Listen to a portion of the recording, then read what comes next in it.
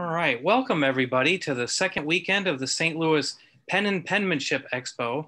As you can see, we've got an absolutely killer lineup this weekend, and we're going to open up with Gena Salorino of the Custom Nib Studio. Welcome, Gena. Hi, everybody. Thanks for having me. Yeah, sure. So I'm going to spotlight you here so that if people are munching chips or whatever, the video doesn't switch over to them. So we'll go ahead and share it on you. All righty. Well, why don't you go ahead and introduce yourself for those who aren't familiar with you, and you can let us know all about nib grinds. Yeah, so I'm Gena, as Ken said, also known as Custom Nib Studio. I've been grinding and working on nibs since 2015. I kind of got into pens totally backwards from most people. I'm just like learning about ink now. And I started out doing nib grinds and playing with Nokias all day. So I'm like totally a reverse sense of everything. I was an apprentice to John Madishaw for several years. And now I've been on my own for about 2.5 years now, doing nib grinds and nib repairs and a few other projects. Some of the special projects I've been working on lately is I've been doing the journaler nib with Esterbrook, which is like a like in between a stub and a cursive italic, something friendly that you can journal with, but still gives your writing some flair. And then I've also been doing a few cursive italics here and there on some diplomats for Goulet. Yeah, so basically I thought I'd just tell you a little bit about myself and like do a little studio tour, and then I'd love to like answer questions you might have about nib grinds or the process or really anything relating to nibs, if that sounds good to everybody. Yeah, so I just moved into a new studio, so it's rough around the edges, so don't be too judgmental of the bareness of the walls and the cardboard boxes that are still behind me here. Take this, so I'm gonna flip this around. All right. My regular desk is incredibly messy, so ignore that. But over here is kind of my basic work setup. I use a bench lathe for most of my grinds here. There's 2 wheels on it. There's the coarser wheel on the left, and then a polishing wheel on the right. And then some of my other accoutrement here, polishing compound. We've got some different papers for smoothing and tuning. You know, water for cleaning, ink for testing. And over here is the newest addition to the workshop, which is the welder, which is very exciting. Just started doing some stacked nibs, which are not super available, but are kind of on the down low occasionally available. They take a really, really long time to make. They're really fun and amazing, and I really love making them, and I'm learning a lot along the way. So that's kind of the general update on that. Maybe I'm jumping in too fast onto all the details there.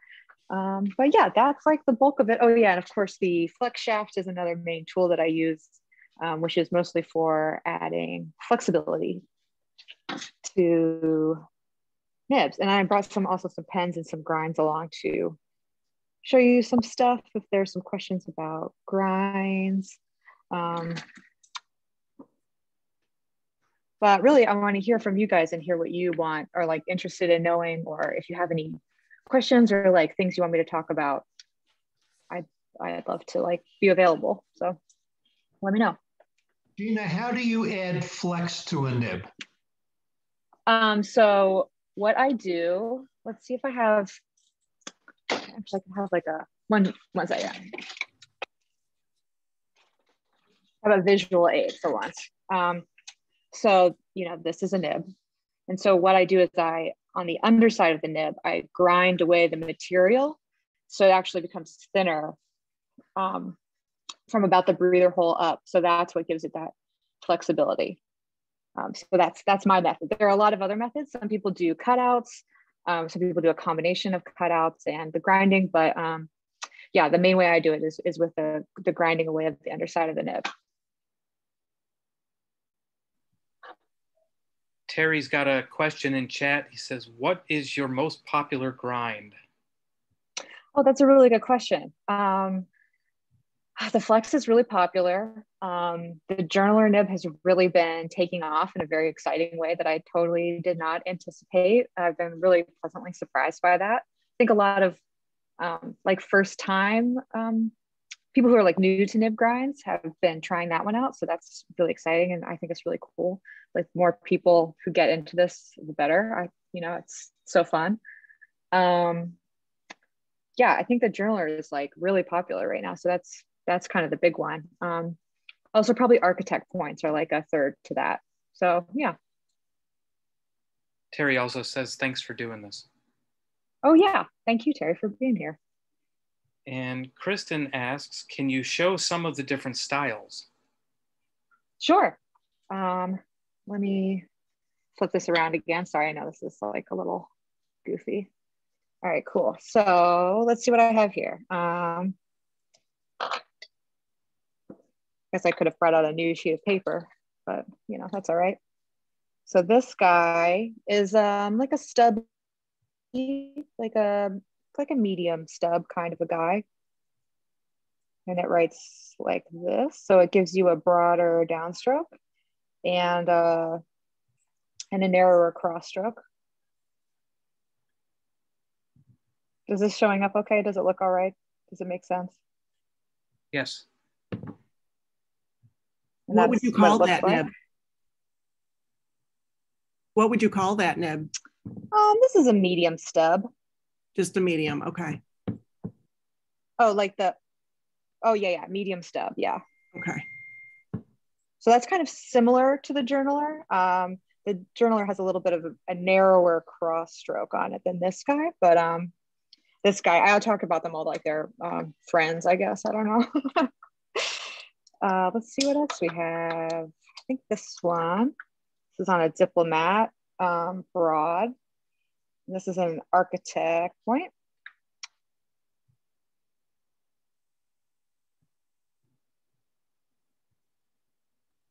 So this one's basically the reverse idea of something like a stub or a cursive italic, where it gives you a narrow downstroke and a wider cross stroke.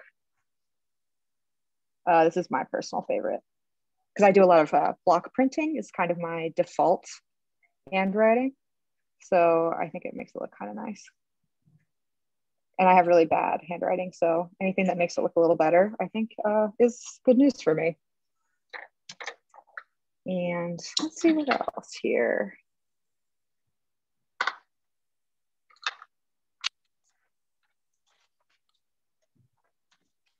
More room here. I also have a left oblique here on this Esterbrook. This is a broad Esterbrook nib that's ground to a left oblique. So this one gives you a similar style to a cursive italic or a stub, depending on how sharp you want it to be. But it's for people who rotate the nib slightly counterclockwise.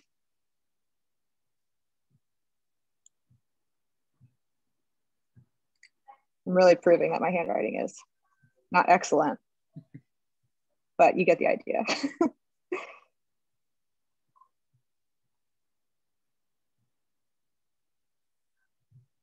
Yeah, so those are some of the main ones. And what's cool about nib grinding is that because it's being done on a scale of like one at a time, it's each one is made for you. So if you go, well, I kind of like this, but I want it a little more like this, or like I really like an architect point, but sometimes I get lazy and my angle gets really bad because that's me. And I like, if I'm not paying attention, my angle will like fully go up to 90 degrees. I'm like the worst handwriting person, which I think is really funny for what I do. Like sometimes, you'll meet someone new and they'll ask you about what you do. And then the next question is often like, oh, so you're like a calligrapher. And I have to tell them, absolutely not. I just make the tools for the people who make the beautiful writing. But yeah, there's so much wiggle room and nuance that's available in the scope of nib grinding that it can kind of be molded to, within the realm of physics. As long as it can be done, we can basically make it work. Oh, we've got a few questions rolling in, and I think you kind of covered this one a little bit with the last, but maybe you might have another one or two to throw in. Jan asks, For us newbies, can you explain some of the custom nibs, how they look and what they do? I think you just covered a couple of them, but maybe if you could talk about maybe like the points and how you would, you know, kind of shape the nibs or what's different between the main ones. So usually the first custom nib that you would start with is like a cursive italic or a stub nib, as those are relatively forgiving and work with a, you know, a variety of writing styles.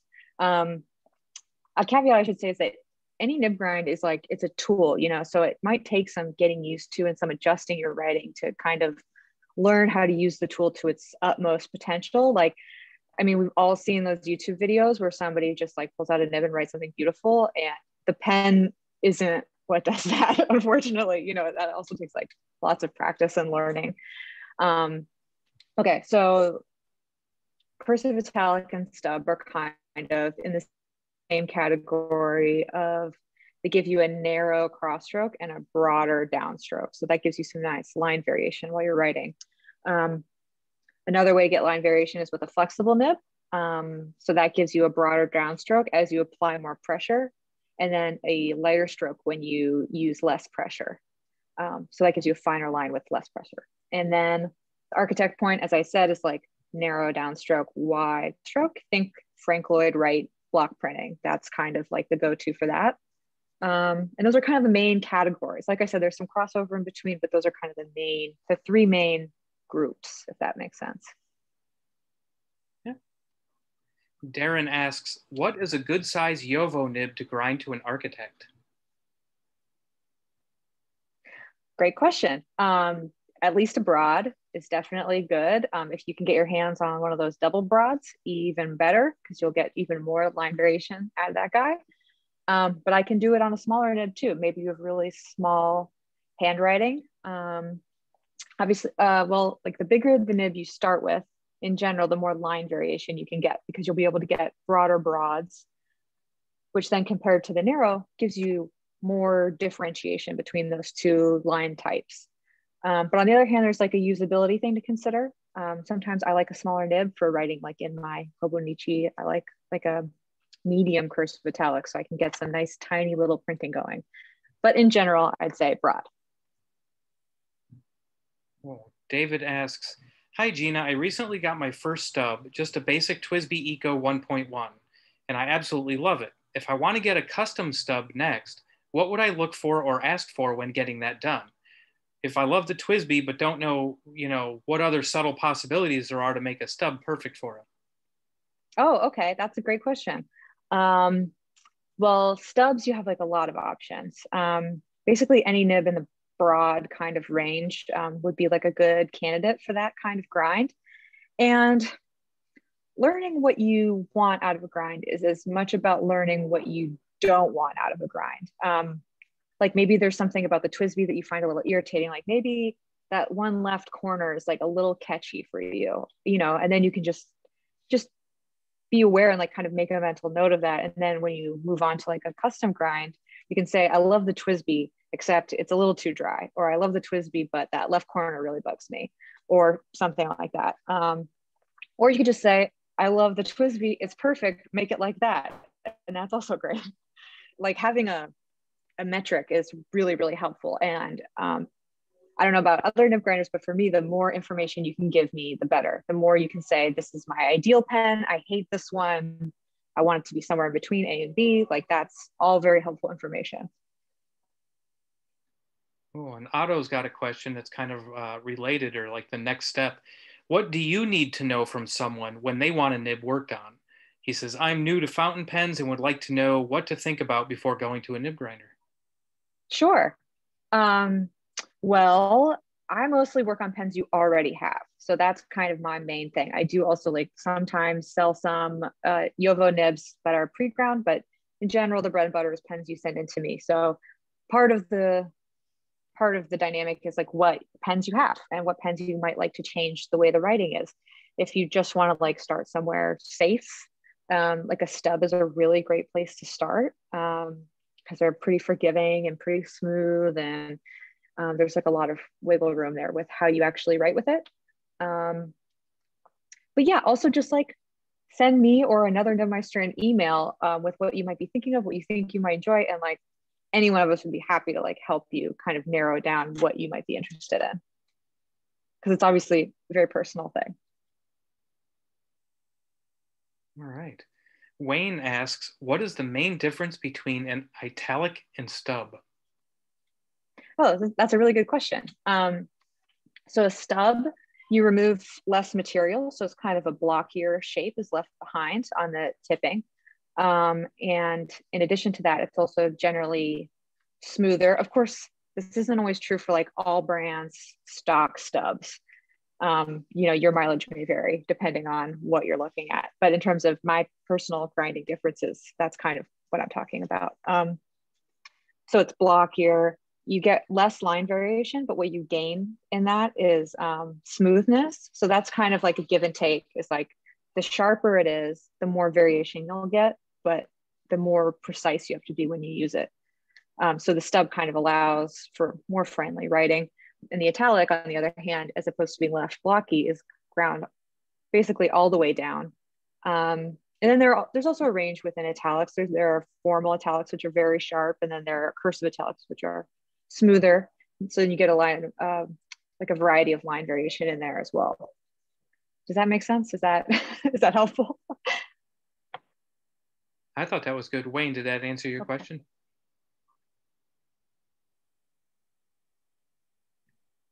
Can I ask, is the smooth italic a fine line, just a super fine line writing experience? So it depends on the width of the nib that it starts its life as.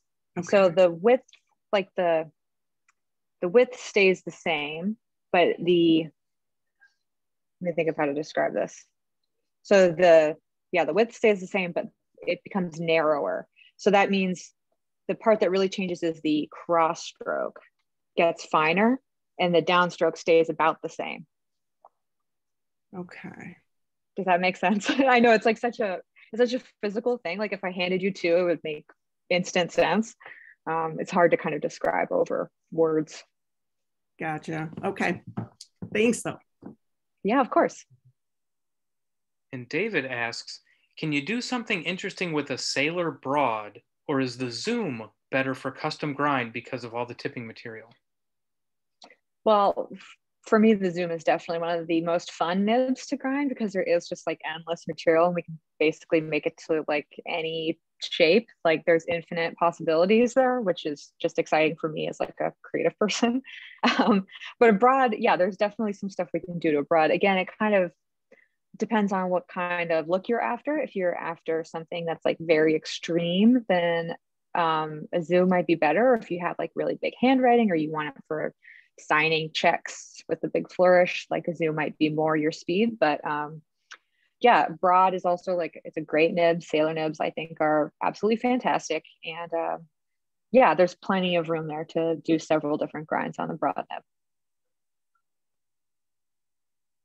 Oh, Teresa asks, how did you become a Nibmeister? What's the worst and best part of being a Nibmeister? So this is a crazy story, but I moved to Los Angeles in 2015 and answered a Craigslist ad, which was to work in John Madashaw's workshop at nibs.com. I had never used a fountain pen before, which is crazy to think about now, because it's such a huge part of my life. But I did have a lot of like, I was into writing utensils. Other than that, I just hadn't quite found the fountain pens just yet. So yeah, I trained with John. He taught me how to do all the nib grinds and how to do repairs. And that's how I got into this. The best part is definitely the customers. It's just like fountain pen people are the nicest and best people like in the world. Everyone has been like nonstop, super supportive. And it's just like, I get nice emails every day about people that are like, oh, you know, this pen was terrible and now it's great. And then it makes me really happy. And so yeah, that's definitely easily the best part. And the worst part might be dealing with the postal service. And I say that as a lover of the postal service, but sometimes people think I have more control over the postal service than I do. So that's I wouldn't say the worst part, but it's definitely like the biggest challenge. Well, along the same lines, Sandra wants to know, how long have you been a Nibmeister? So I guess I started in 2015, so 6 years this year, which seems crazy, but yes, 6 years. Mm-hmm. Cool. Kathy asks, does the material of the nib affect what you can do with the grind, steel versus gold, etc.? Oh, that's really interesting. Kind of no, but kind of yes. For a lot of grinds, it doesn't really affect the grinding process. It can affect kind of your end user feel in terms of like the softness, the springiness of the nib.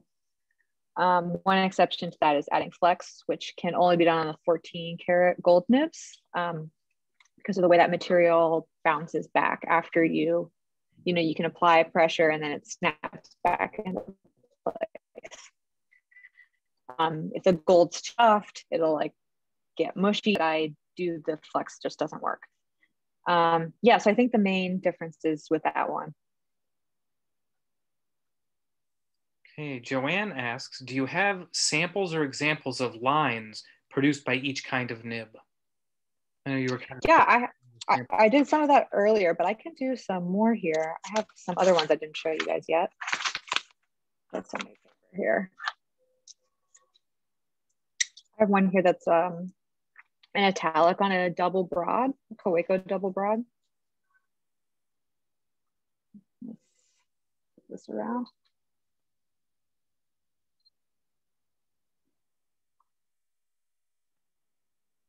Wow.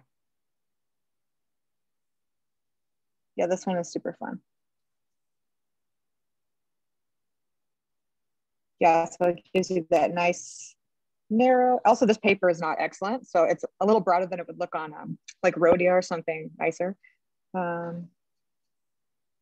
so you get that nice variation between those.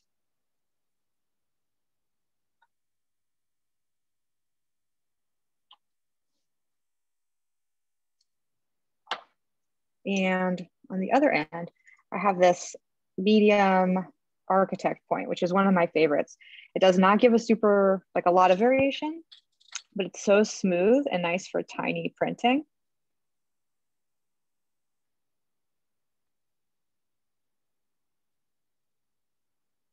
You can see the variation there. This is a better angle.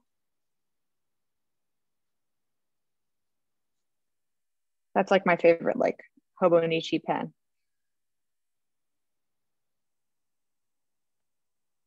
If that's helpful. Yeah. All right, Lewis asks, and this I guess could be a short answer or a long one. How do you smooth a nib? Oh God, yeah, that could either be like a short answer or a long one. You're right. Well, it really depends on what's going on with the nib. The first step in any kind of nib repair or adjustment is looking at the nib, especially with magnification.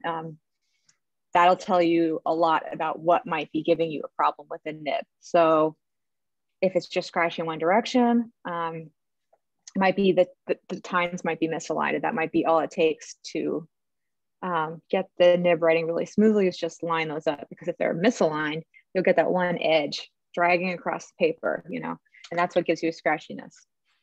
On the other hand, sometimes it's just the way you hold your pen versus the way the nib tipping is physically built, so some of that would require some smoothing. Some of that I either do on the bench lathe if it's like really extreme, or I'll do on micro mesh if it's something smaller, finer, that just needs a little bit of zhuzh to it to get it just right. Another factor in smoothness is ink flow.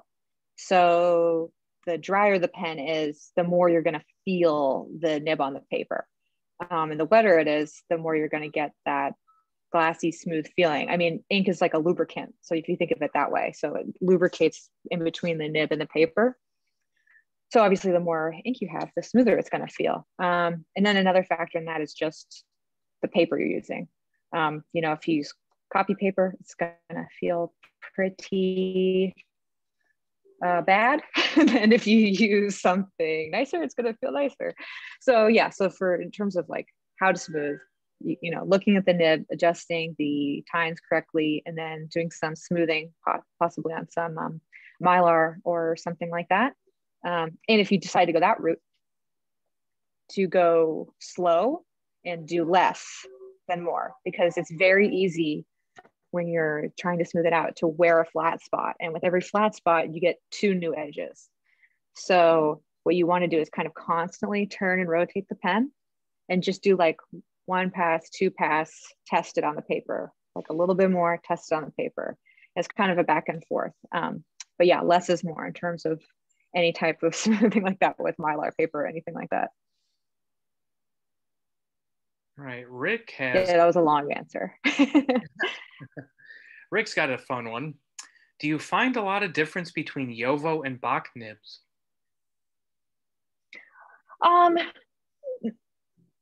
A little bit, yeah. I think they have a different feel to them. I find the Bach nibs to be less springy. Yeah, it's just like a personal preference kind of a thing. And it's pretty subtle. I don't find them to be like wildly different nibs. I've got a follow on to that. I've heard that Kaweco sources their nibs from both Bach and Yovo. So they really? Both companies make them, and you never know which one you're going to get. I don't know how true that is, but I've heard it from a few people. Are you able, do you think, to tell the difference if you're working with a Kaweco nib, which company made it? That's a really great question. I think it would depend if they were all, like if they were mixing up manufacturers within the same model of pen, or if like different manufacturers are making different pen models, because they have different size nibs, and that could have just as big of an impact, probably more of an impact almost than the manufacturer, because the length of the tines and everything, that totally affects like how much springiness you're going to feel. So possibly if there were like two of the same, but just one from a different manufacturer, maybe that would be interesting, like to test. Yeah, I believe it's actually three. Rachel Goulet was saying that there is a third unmentioned nib manufacturer that Kaweco is using. And it seems that they're mixing all three, but built to the same, I guess the same like specifics and everything, including curvature and everything in the sports. Oh, that's really interesting. I did not know that. I always heard that they were just Bach. So that's really good information. I'm definitely going to like keep an eye out and really think about it every different Kaweco I get in. We could start a rumor that it's Jin Hao. I think that what she thought was it was probably a company in India, but she wasn't sure. Oh. Huh, that could be. And you know, Jin Hao nibs aren't always that bad. The problem is the quality control. Like the ones that are made correctly, right? Great. But sometimes there's too much variation in the manufacturing process. But seriously, one of these nibs that I showed earlier, I mean, that's in a Jin Hao. Like you can, that's one thing I love about nib grinding too, is you can grind a Jin Hao and it can become your favorite pen, or, you know, it can be a Mont Blanc or something fancy. Cool. All righty. Jan asks, what's your favorite metal to work with? With a custom nib, does it make a more level playing field between gold and steel, for example? Yeah, I think it really does even the playing field quite a bit. Like I said, I mean, unless you're talking about the softer golds, like an 18 karat gold or a 21 karat gold, then you start to really feel the difference in the material. You know, with a 21 karat gold nib, you're going to get some like really nice softness and springiness if that's the kind of thing you're into. But yeah, in terms of like 14 karat gold or steel, I think that a lot of it can be pretty comparable in the end result after a nib grind. Right. Terry asks, are there websites you can recommend for examples of nib styles? In terms of like the different nib grinds available, I have all the ones I offer listed on my website. Trying to think. I'm not sure where else you can see like a full list or that kind of thing. My next big project is definitely doing like comparisons and more photos of writing samples and all of that. You know, it's just, that's one of the things I've learned in my past few years of running a small business is you have to do everything yourself, which is both good and bad. And it's definitely been like a huge learning process of just like how to get everything done. That's like definitely hopefully the next big thing. All right. Kristen asks, are there certain nibs or pens that you consider to be among the best quality? If you were buying pens in different price ranges, what would you buy? Well, that's a really good question. Well, I have like a pretty eclectic like collection. It's kind of all over the map from like the cheapest pens up to some fancier ones that I've finally acquired, some Grail pens. And on the lower end of the spectrum, I really love the Pilot Metropolitan. I use mine all the time. I love the snap cap, feels great in the hand, nibs great out of the box, looks really nice in my personal opinion. So that's a favorite on that end of the spectrum. I mean, it's so personal, like in terms of what you actually like, because there's so many things you're willing to forgive if it looks exactly the way you want it to look, you know, or it fits in your hand exactly the way you want it to fit in your hand, or it has your dream nib. But I'm a big fan of Sailor. I think that their pens are just really great. They're most of my Sailors that I have, I kept the nibs stock just because I really enjoy how they write. They have kind of a nice pencil-like feedback to them, which isn't everyone's cup of tea for sure, but I really like them. And I think that their quality is excellent. Their quality control is really fantastic. I never get a nib that looks insane from them out of the box. So definitely they're high on the list. Yeah, I mean, you know, I'm really biased, but I think all the Japanese brands are basically incredible.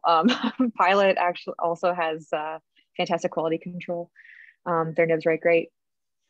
Platinum is great. I have a very soft spot in my heart for Nokia. I only have one Nokia, but I treasure it so much that I don't even write with it enough, which is crazy.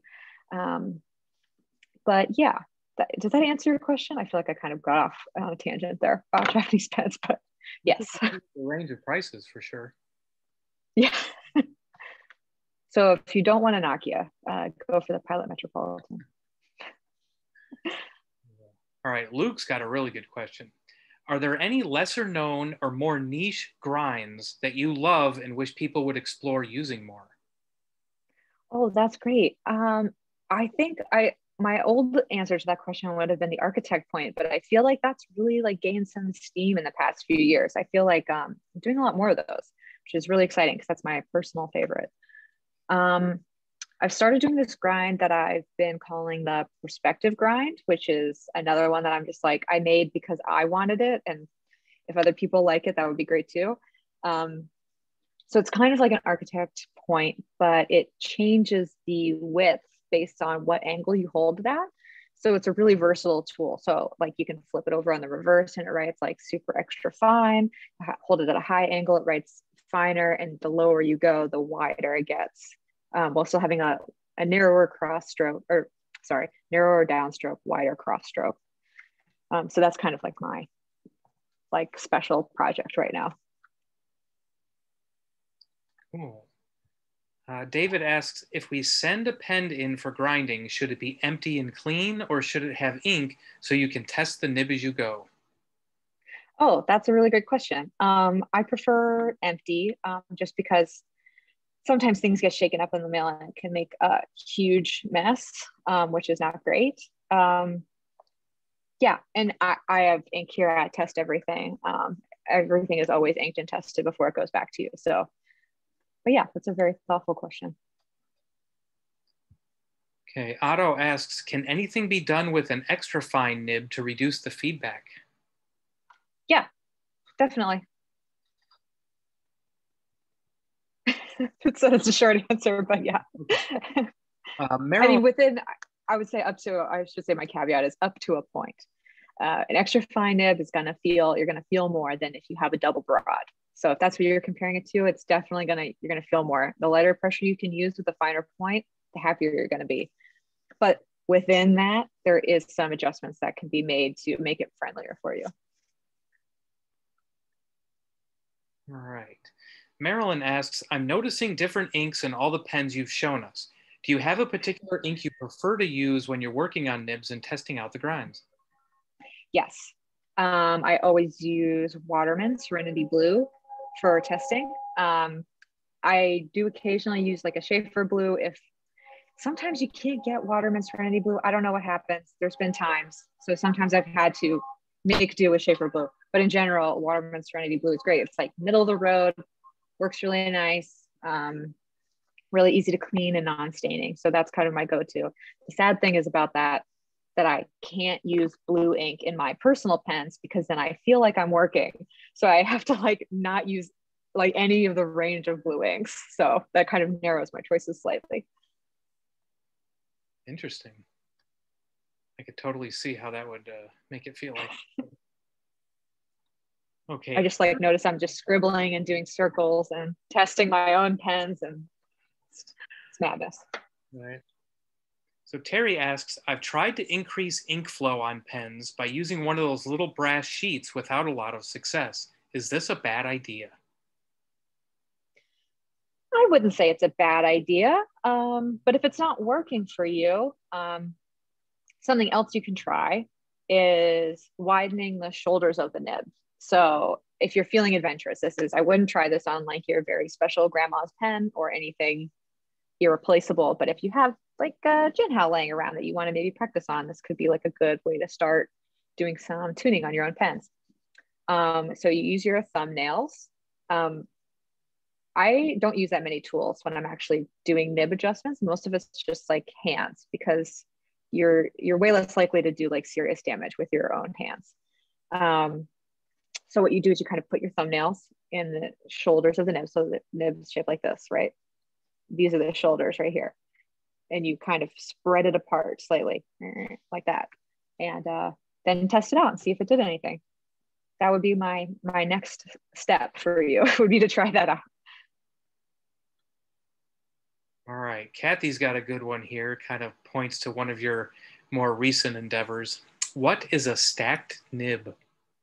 Okay. Yeah. So this is this crazy project I've started that is really exciting. So basically a stack nib is two or more nibs put on top of each other.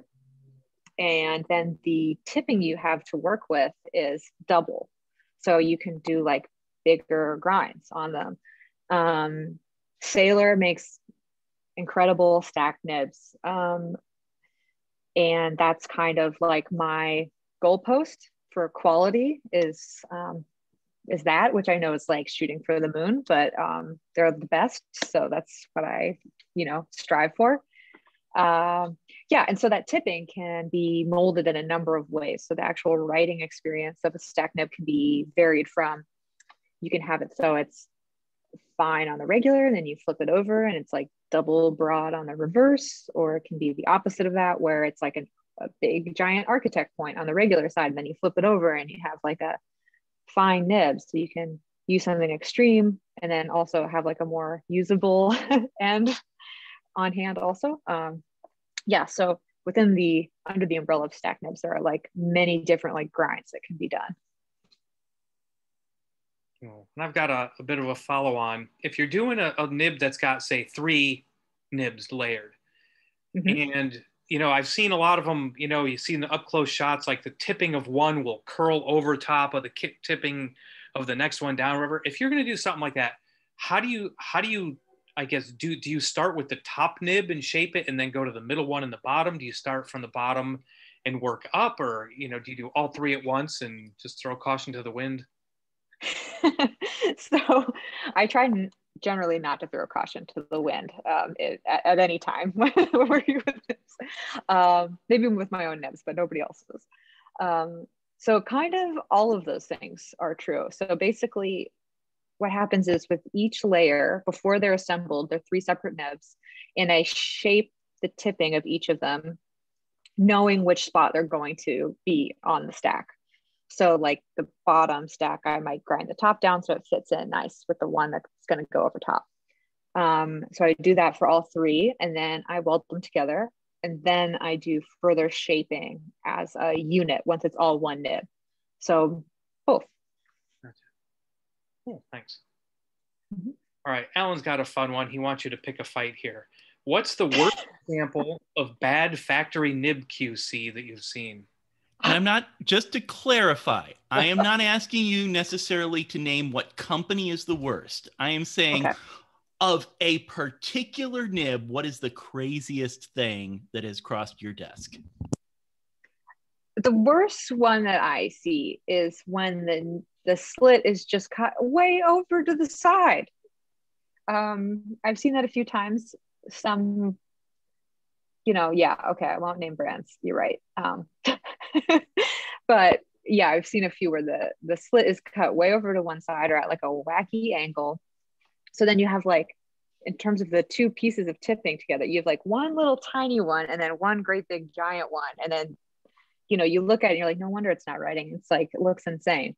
And so then you can, but the good news is that's like super fixable. You just have to kind of shape it a little. So it all goes where it's supposed to go and lines up correctly. But yeah, the slit cutting seems to be an issue for some particular brands for whatever reason. All right. Michael asks, what manufacturer offers architectural nibs? Nobody, I don't think. The stock nibs. Yep, I think that's like a fully custom thing, as far as I know. Yeah. One exception is, it's not an architect nib, but it's kind of in the family of an architect nib. The Sailor does have the Naginata Togi nib, which does give you a narrower downstroke and a wider crosstroke, but it's a very different shape from a true architect point. It's kind of like teardrop shaped. So it's like in the zone, but not exactly. Right. My chat jumped. I got to search for the question that was next. David asks, one of my favorite nibs is the Pilot PO or posting nib. Is it possible for a nibmeister to make something comparable? It depends. It depends on who's doing it and what nib you wanted to start out as. Yes, possibly. It's possible. So would you have any recommendations for a starting nib? What would be good? Good question. Probably something in the Pilot zone or some other firm type nib, because one of the main features of the PO nib is that it does not flex at all. Like that's why it's shaped that way. So it gives you like no bounciness when you add pressure. So something on like a harder metal, like a 14K nib would probably be a good place to start. And something in the finer range would be easier to work with, but obviously something broader can always be ground down.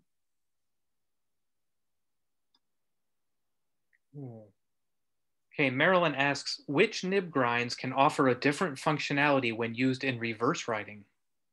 Oh, that's a good question. I love reverse writing. I think it's like one of the coolest little secret things about nibs. So like the ones, basically any nib can be tuned to write in reverse. It's like the short answer. The longer answer is if you want like a different type of thing going on the reverse than on the front, there are certain grinds that are like better for that. Like the architect point, for instance, the geometry of the nib really lends itself to having a much finer point on the reverse, and then also happens to be like really functionally nice because then you have like a big broad thing on the front and then something smaller on the back. So you have kind of a range of options there. Yeah, any reverse situation is going to be like slightly drier, slightly scratchier. That's kind of just like the deal with it because of the physics of ink flow and how they're set up to write. So you can't kind of write infinitely in reverse, like you can't write pages and pages and pages. Yeah, but I'm a big fan of reverse writing. I like the idea that one thing can do two things, I guess. So yes, there are many options there. And many other grinds could have like a different grind on the back. There's a lot of stuff you could do there. All right. If they sent you a pen and they wanted something that did, something different on the reverse, I guess what's a good nib to start with? Is it better, again, just to go with whatever you can get your hands on for broad, a broad or a zoom or something like that? Or, is it really any pen? Well, any pen can be tuned to write on the reverse. But yeah, the broader nib, not always the broader, but the more tipping material. So like broad, extra broad, that kind of thing. Because sometimes if you say like it's a 1.1, sometimes those are actually like totally flat. And so that gives us less options.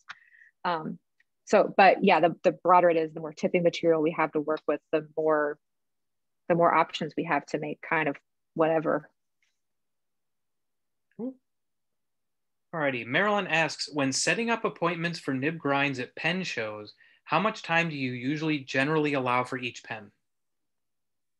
So how I've done it in the past is in half-hour increments. And so that I kind of depends on what you want, but I usually could do like 1 or 2 pens during that time. If some just need like a quick tune-up, it's like a little too dry, a little too wet, then obviously I can do more of those in that period of time. But if you're concerned and you have like a list of stuff you want done, like send me an email and we can work, and we could maybe set aside a block of time or like talk about how much time it'll actually probably take. It's a lot of guesswork, obviously, because you don't always know how long something's going to take until you get it in your hand. Some nibs are just tricky. Some of them have that slit cut way over to the side and you've got to do some serious work on it, Other ones are like, just needs one little shoot and then it's ready to go. So yeah, generally like 2 per half hour. There's wiggle room there though. All right. Terry's got an age-old question here for you. How do you clean ink off your fingers and hands? Yeah, good question. I mean, there's a part of me that lives with it, but that's another reason I use the Waterman ink, is because it actually it cleans off the easiest of all the inks I've tried. But I usually use the lava soap. I just get it at like AutoZone or whatever. And the bar version I find to be best, and then use like a lot of moisturizer at night to counteract the insanely drying properties it has. They're not like a lot of great options, but yeah, the lava soap's good. Yeah, that's what I use. All right. So Darren says, I saw that you have a Prodigy Flex shaft. How do you find it compares to the more expensive or popular Fordham? That's a great question. Also like eagle eye there, like noticing the brand of the flex shaft. I love it. Yeah, so I was like trained on a Fordham and was always told that was like the best, incomparable, like number one. But when I was first starting on my own, I did not have the capital to get a Fordham. So I got this as a stopgap. I'm like, we'll just use this for now. We're going to see how it goes. Like I'm ready for it to break. Like I'm ready for it not to be as good. It's been fantastic. I love this thing. I got it on sale. It's amazing. It is exactly as good as the Fordham for what I need it for. I mean, if you need it for other things, your mileage may vary, but I love this machine. It's fantastic. That's always a nice surprise. I know. Yeah, I was not expecting it, but pleasantly surprised.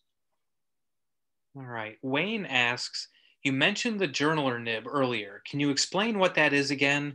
Is it in the italic group? What line variations do you get? And is it okay for everyday writing?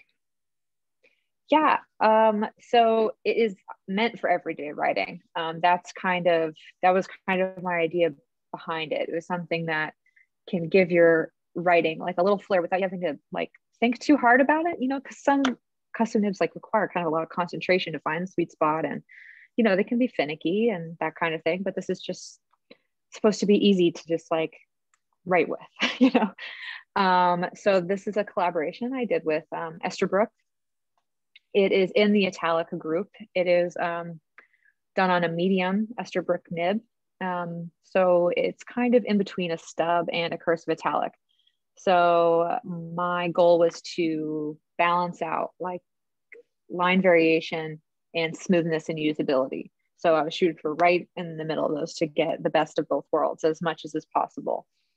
So that was the goal. It's loosely based, or not really based, inspired by a vintage Esterbrook nib that they used to make all these different stock nibs with all these cool grinds on them. And so when they asked me to do something, that's kind of what I used as my creative starting point. Yeah, so and I can also do it on other nibs. It's obviously it's like made for Esterbrook, but I'm happy to do it on other nibs as well. All right. Alan asks, is it true that there's a secret nib competition held every 10 years to determine the fate of the earth, like Nibble Combat? That's hilarious. Kind of shockingly, there is almost no competitiveness between nib grinders that I've personally found. Everyone, like, I know that is obviously a funny question, but like in all seriousness, other nib grinders have been nothing but like supportive and willing to share their time and knowledge with me, even like the best of the best ones. I don't know. I'm friends with the other nib grinders. I feel like we're all cool. Like we're really, and honestly, there's enough work to go around for everybody. Like we all have backlogs, so there's not like a huge competitiveness. And on top of that, we all have our own style. So like Mark Bacchus's or like Architect Point is not the same as my Architect Point, and I think they're both good, and I think they can both like coexist in the same world in the same collection. And I think that the other nib grinders think that too. At least, I mean, I hope so, but I think so. Yeah. Awesome. Okay, Wayne asks, do you have an apprentice that you are training? No. I would love to, but I also like really believe in paying people. So I'm not quite there yet as a small business, in order to be able to have like what I would consider an assistant or an apprentice of some kind. I'm happy to answer any questions people might have who are like interested in trying out grinding on their own. Like send me an email, I'll talk to you. But no apprentice yet. Hopefully someday. All right. Darren asks, what is your waitlist timeline for getting a Yovo Architect nib ground? Oh, well, if you buy nib from me, it's shorter. I'd like to try to get them out within like 2 weeks. If you send me in a pen, it's like around 8 weeks at the moment.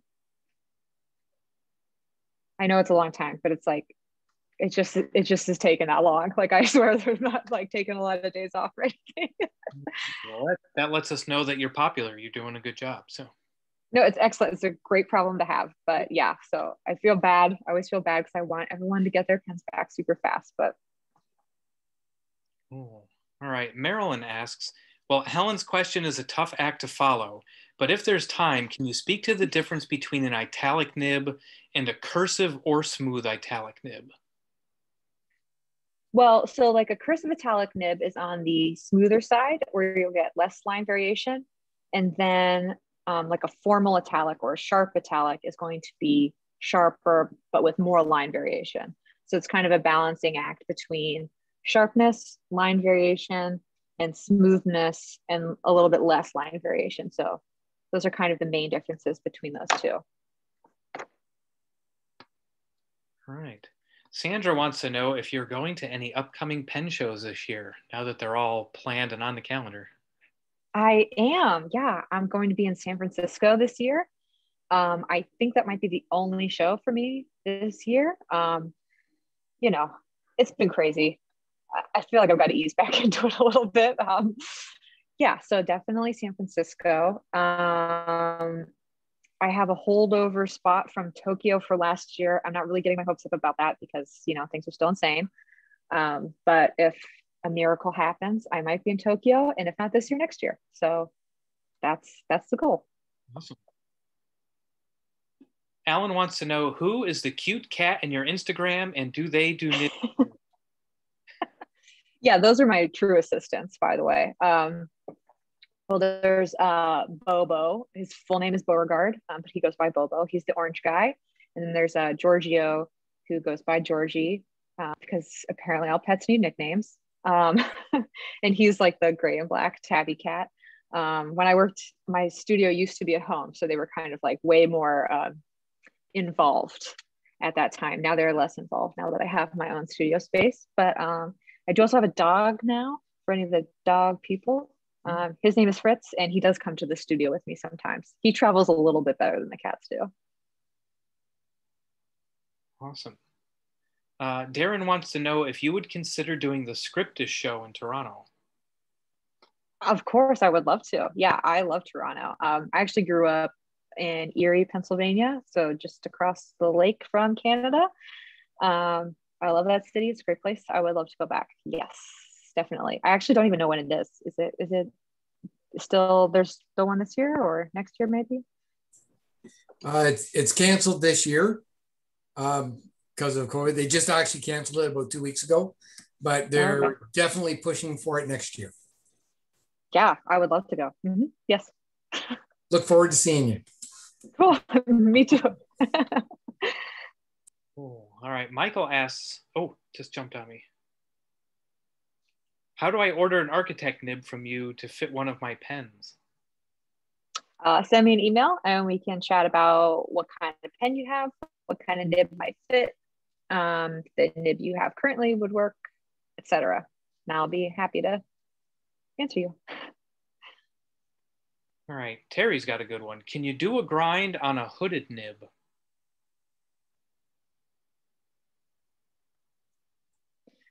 That is a good question.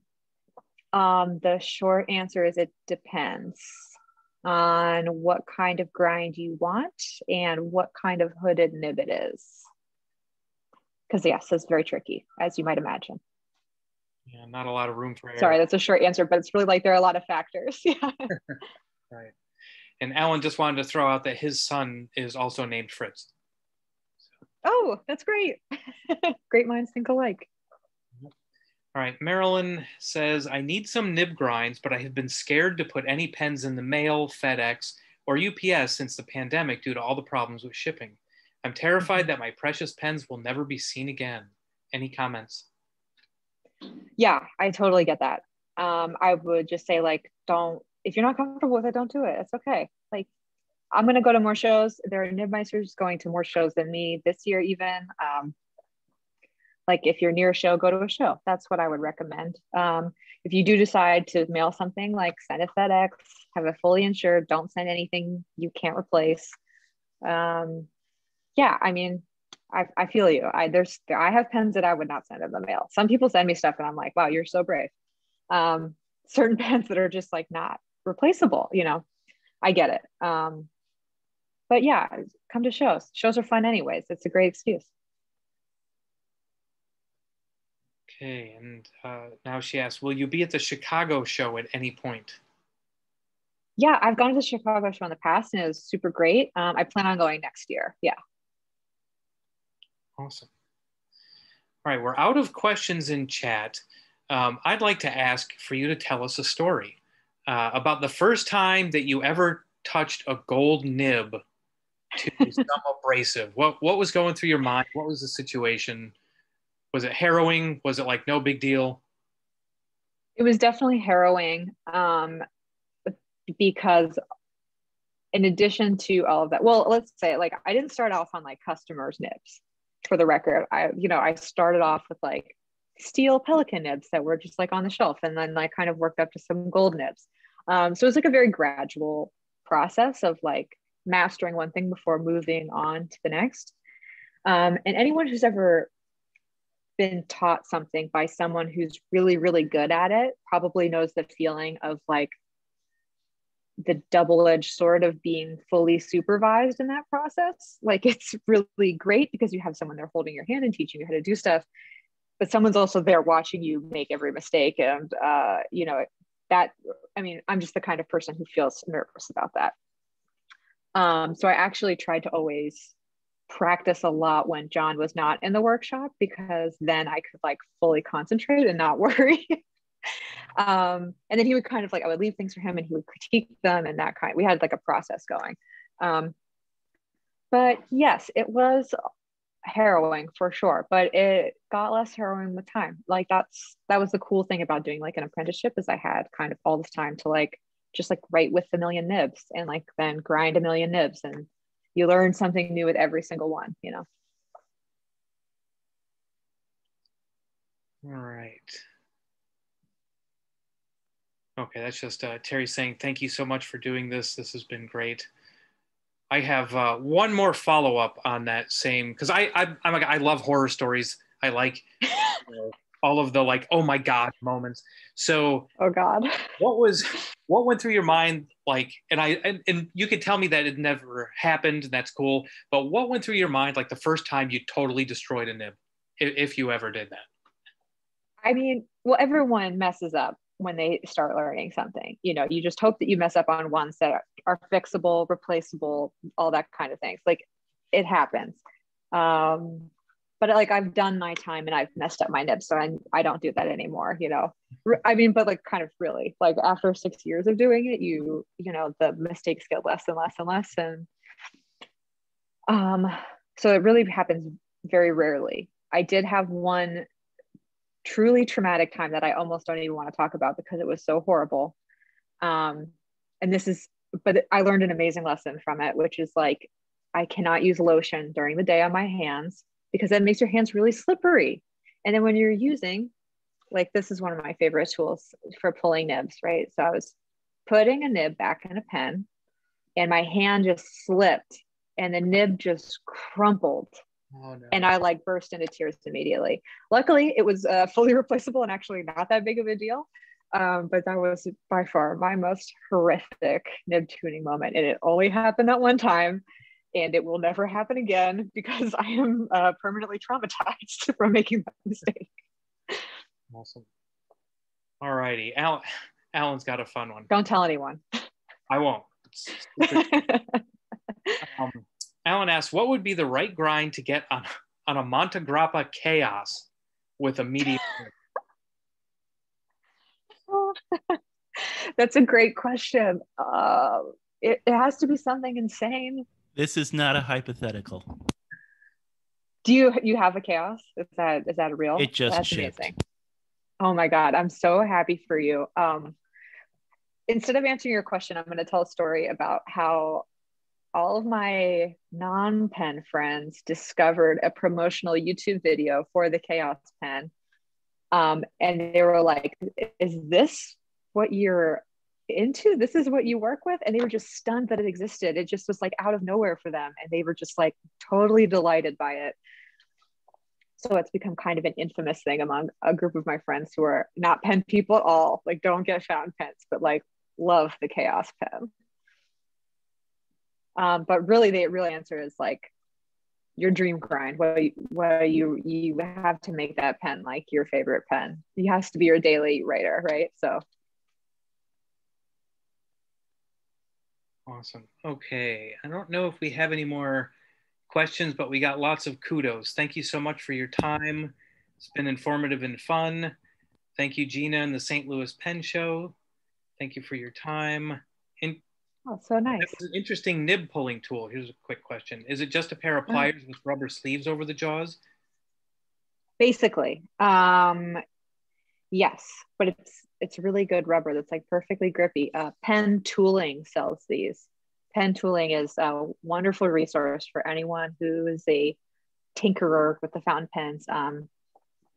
Dale is just like a wealth of information and knowledge, and makes some like really wonderful tools that are just exactly what you need for exactly what you're trying to do. It's like a little, I wish I was sponsored by him. Can I get a sponsorship from Pen Tooling? Yeah, Dale's got just about everything you can imagine. Yes. Okay, looks like we've got one more question we'll do, and then we'll wrap up. Do you expect to see new nib types created by nib grinders in the future, or do you perceive there are not too many options left? Oh, that's really interesting. I think so, yeah, especially with like, there's a lot of new people getting into nib work, which is like super exciting. And every single person brings their own thing to it. It's such a personal little like art form. I mean, I don't know, maybe that's being generous to call it an art form, but craft. I think I think there's like kind of an infinite possibility, especially, I mean, digging into the archives of like pen manufacturing and seeing what people used to offer and what we can kind of reintroduce and like variations on that. I mean, I think there's kind of like infinite possibilities. And I'm personally like super stoked to see what people come up with in the future. I think there's a lot of room for new innovations, and like I get excited all the time when I see people doing crazy new nib stuff on Instagram. Awesome. Very good. All right. We're getting lots of thank yous rolling up. Odette says she can't wait to get her pens back. She'll be patiently waiting. Thanks, Odette. Gena, thanks so much for this. This was awesome.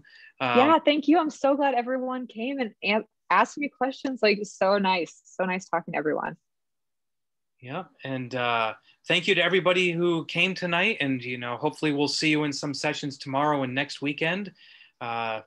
And thanks, everybody. Gena, have a great night. Thanks again for doing this. And you too. Thank you. You bet. All right. Take care, everybody.